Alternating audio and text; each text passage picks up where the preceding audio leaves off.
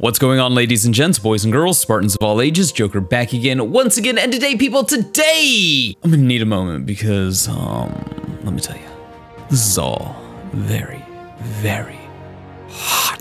So, we're gonna be talking about Halo Infinite's multiplayer. We're gonna do a little bit of a breakdown, a deep dive, some general thoughts and discussion about what I've seen, talking about some of the relevant information out there that we've received from the devs since the initial Halo Infinite announcement. All that hot, thick, sticky, sweaty Halo goodness. Now, the first gameplay teaser trailer opens with a Spartan sliding, and then it goes into Spartan sprinting. Ah, yes. Enhanced mobility. The bane of, I want to say half the Halo community, but I think it's actually more than half. The great schism that started in Halo Reach, along with features like Bloom that outright killed competitive Halo, but hey, whose details and why are we fucking them? A feature that every game that has been doomed to fail. Ah, yes. Enhanced mobility has been the single thorn in Halo's side since time immemorial, but everybody keeps asking for it. But nobody seems to support the games it's in. But Joker! I hear you cry in your shrill, tremulous voice. Spartans should be able to sprint! It just makes sense! And you know what? I'd agree. If any Halo that had Sprint had the same lifespan of the Halos that didn't have Sprint. Sprint often comes off as a feature that people clamor for, that people want, that people need, that people desire, that they got to have. But when they get it, they abandon the game for the next shiny thing, leaving the old guard holding a bag that they never wanted. Which is why enhanced mobility in Halo is so divisive, because you have people argue for it for the sake of, I guess, having it, because it really doesn't add anything, regardless of how it affects the Halo experience, and then they abandon the game when they get what they asked for, leaving a Halo for the old guard that they don't want either. So, in the end, no one is happy. I see a lot of people criticize those who don't want enhanced mobility in Halo as not wanting to see Halo evolve. Okay, then why has every Halo with enhanced mobility died nearly out of the gate? Why have they not been competitive? Why? Why aren't you supporting it? Why aren't you playing it? Why aren't you building a base for it? Why are you abandoning it? Why? If enhanced mobility is so necessary for the evolution of Halo as a franchise, then why don't you support it? You ask for it, you get it, and then you leave the game. That said, when I talk about how enhanced mobility has damaged the Halo franchise, I'm largely talking about Halo Reach and Halo 4. Halo 5 is kinda sort of its own little interesting beast. It still damaged Halo gameplay at its core, but it does have a bit of a skill gap in how it's done that. I do think that Halo 5's enhanced mobility is still damaging to the core aspects of Halo, but if we're going to have to suffer enhanced mobility in a Halo game, you might as well go all out. You might as well, I don't know, embrace the power fantasy of being a Spartan. And I do believe if Halo 5 didn't release as an absolute monstrosity with one of the worst Halo stories ever canonized, with barely 30% of the game complete, stuffed full of loot boxes and microtransactions, Halo 5 wouldn't have been the disastrous tragedy that it is. But one decent gameplay mechanic in a shit game isn't going to save the game. So, where do I sit when it comes to enhanced mobility in Halo Infinite, which is kind of important moving forward for the sake of discussion? If we look at the default arguments against Sprint in Halo, it comes down to a handful of things that are important to Halo. Halo is not a run and gun shooter, it's not Call of Duty, it's not Destiny. Halo has always been about map control, playing methodically, locking your opponents down, controlling power weapons and power-ups. Enhanced mobility breaks map control, invalidates vehicles, and allows players to get out of jail free for poor positioning. So it's important when implementing something like Sprint into Halo, you have to ask, what purpose does this serve? If it's nothing more than a press button for ADHD-addled children to have a flourish on their screen that implies that they move faster, then it's probably not worth throwing something so caustic into the sandbox. So how do you have Sprint without breaking the core of what Halo is? Now, perhaps this was just tricky editing and we won't really know until we know, but I do think Halo Infinite nailed it.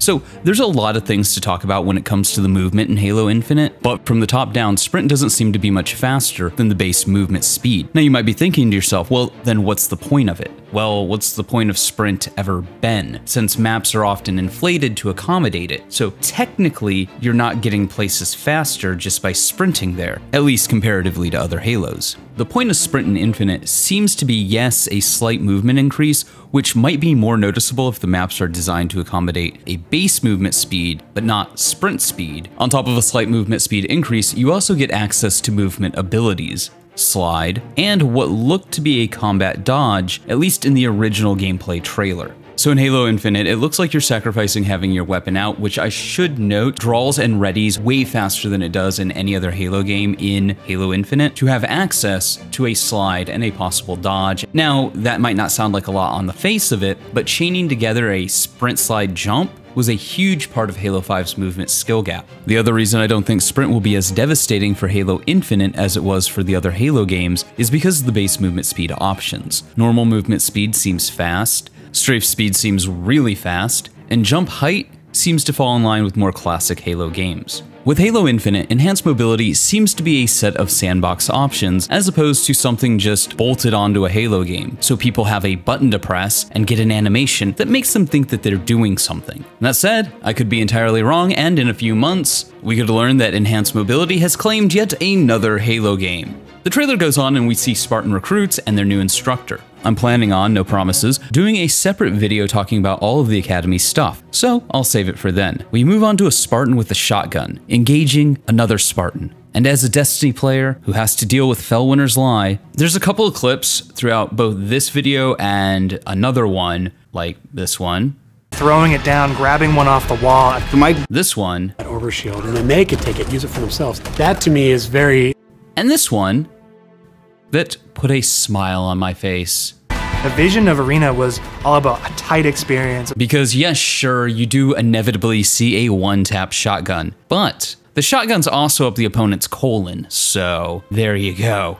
At 14 seconds, we see this colorful cavalcade of Spartans. 343 has gone all in when it comes to character customization. And it looks like 343 has done away with the traditional red versus blue color codings. To quote 343, to fully support our goals for expanding player expression in Halo Infinite, the team has designed a new friend or foe system for multiplayer games. On a high level, this functions as an outline system that uses different colors to denote friend or foe. These colors are configurable for accessibility purposes, and whatever color you assign will match your scoreboard, team bases, and team flags. This isn't depicted in the reveal trailer due to its more cinematic nature, but we'll have more details to share down the road. I really like the idea of being able to pick the color of the outline for your friend and foe. I'm not colorblind, but I use the colorblind settings in Destiny because I notice those HUD effects more than I notice the default ones. We then see the new VK78 Commando picked up off the wall. It looks like this AR will fill that slower firing, harder hitting, longer range AR role, and the MA40 assault rifle will take the spray and play CQC role, which is cool. At least I hope that's how it works, as Halo's sandbox since Halo 3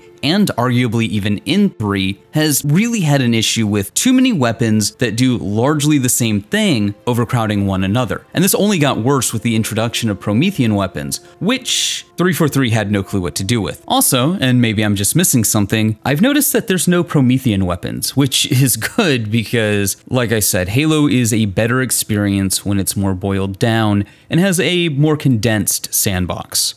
We then see the threat sensor, which is an area of effects support device that periodically pulses and illuminates enemy players within its radius. We then follow our intrepid orange hero who picks up the grapple shot and sails into the sky with it, clutching a cross-map grapple hook no-scope into a 180 backsmack. Then picks up the power weapon, charges it, and gets a bank shot. Now, this is gonna sound like one of those weird Joker digressions, but I kinda sorta hope assassinations are still in Halo Infinite. It's one of the additions to Halo that I've always enjoyed.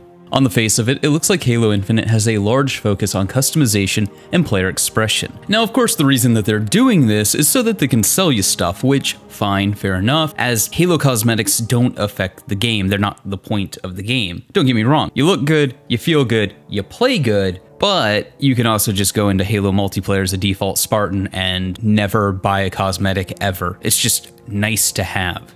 And logically speaking, 343 is sitting on a bunch of assassination animations from Halo 5, so they could easily mocap some more or just put Halo 5s into Halo Infinites and be like, unlock this for doing X, Y, and Z.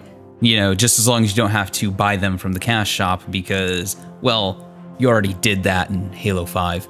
And I hope what we're seeing here in Halo Infinite is kind of like in Halo 5, you had the ability to toggle on and off assassination animations. Player choice is always good when it comes to things like this. So yeah, I don't know. I don't know where I'm going with that. I just want assassination animations back in Halo, so I think that would be cool. Weird tangent, I know. But of course, ladies and gents, boys and girls, Spartans of all ages, I doubt that my weird assassination tangents are what you're here to hear me talk about. No, of course not. You want my take on grapple hook. It's aight. No, really, I think this is a cool piece of tech. And here's the beauty of grapple hook being a map pickup. The grapple hook's inherent power, one, incentivizes map flow and map control, because you're going to want to control the grapple hook's spawn. However, does this mean that you're potentially giving up a power weapon or a power position? Second, if the grapple hook turns out to be just too good, 343 can just take it off the map, or reduce the number of charges it has. With it not being an inherent player trait, or something that the player spawns with, 343 doesn't have to design maps around it. Now that doesn't mean that I don't think there will be spots on maps where you look at it and you go, yup, that was designed for grapple. But at the same time, this doesn't mean that the entire map was designed for grapple. I'm also super interested to see how momentum works with the grapple hook. If I'm, say, I don't know, sprint sliding into a lift or nade jump, then grapple, do I keep that momentum and, you know, I don't know, possibly splatter myself against a wall? That'd be kind of funny. The next piece of equipment that we see largely falls in the same category as the grapple, the repulse, aka the no U button. This is something that I'm mildly concerned about, only because I'm getting like Halo Reach armor lock flashbacks, but I don't actually think it'll be that bad. The no U example that we see is a plasma bolt, and that's a really dramatic example, but it'll probably reflect rocket launchers and nades and other things like that. But how effective is that going to actually be in moment-to-moment combat against an assault rifle or a battle rifle? The more interesting use for the repulsor seems to be as a movement piece of kit, as we see here. Is super amazing. Looking at how the power-ups play, like your classic power-ups, like The next piece of Halo customization that we see is your very own personal AI, a sort of superintendent buddy that I'm probably way more excited about than I should be.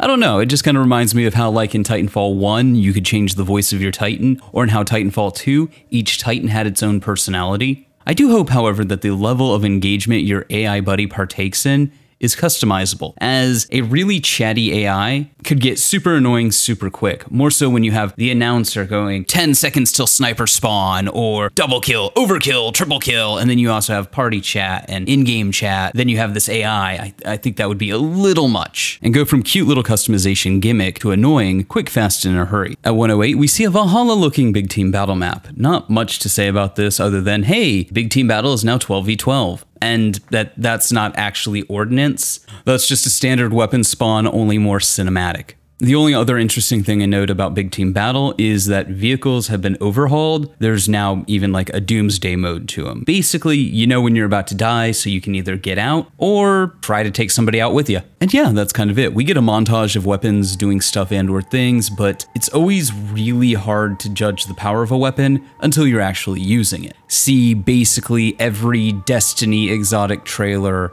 ever. We end on a really cool set of clips featuring the Hayabusa 2.0 armor, or whatever it's called. In another video, 343 stated that this new samurai armor will be free, earned through an in-game event. I'll do another video, maybe, no promises, breaking down the way that Halo Infinite plans to be monetized. But so far they're saying all the right things, like lots of armor to unlock through challenges and events, never expiring battle passes, not allowing you to buy things in the cash shop that are tied to the battle pass. And if the customization content ends up being a little more pricey on the front end, the fact that Halo Infinite is free to play does kind of make up for that in my mind. All in all, it does look like a return to form for Halo, but only time will tell. Let me know your thoughts in the comments below. Remember to like, but only if you did. Subscribe for more. Feel free to donate to my Patreon if you're feeling particularly generous, but above all else, stay frosty.